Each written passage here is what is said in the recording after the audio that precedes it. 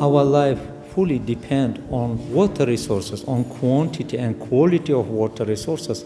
That's why we can say that Tajikistan can play a significant role for managing all of the issues related with climate change in the region. On one hand, we know that we have to do a lot in order to adapt to the climate change impact issues for the mitigation activities, for example. On the other hand, we have to implement our collective programs and efforts in the region, because climate change issues, it is very comprehensive.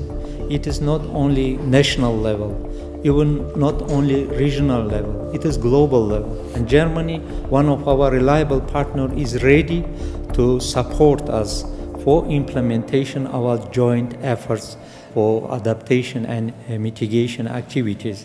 When you are discussing any initiatives, first of all, you have to believe to the people, to the countries who are cooperating with your country on these issues. This is important, and we believe to this initiative.